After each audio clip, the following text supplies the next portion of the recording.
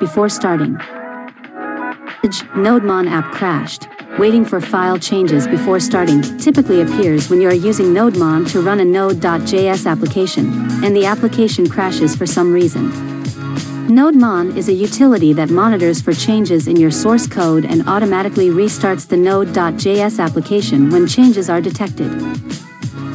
Subscribe and visit tutsmake.com channel and website.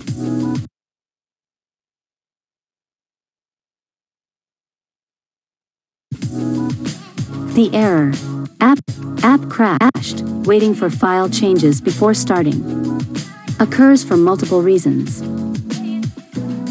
Having multiple stale Node.js processes running in the background. Having an error in your code that causes Nodemon to crash.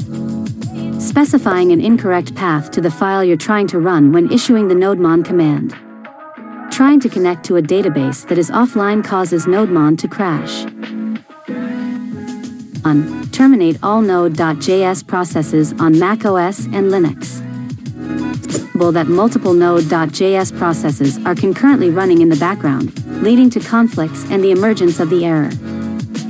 /stop/terminate all ongoing Node.js processes and initiate a restart of Nodemon. For macOS and Ubuntu Linux users, access the bash terminal and execute the below given command.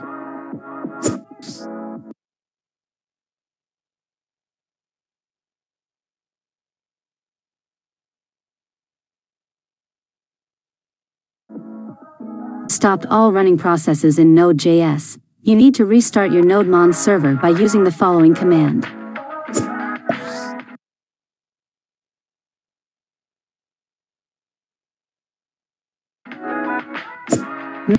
Terminate all Node.js processes on Windows.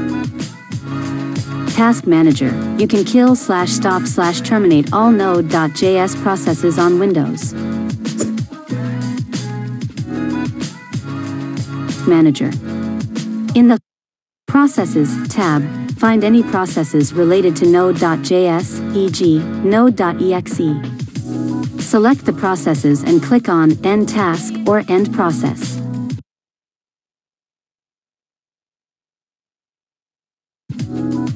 Ways on equals https://www.tutsmake.com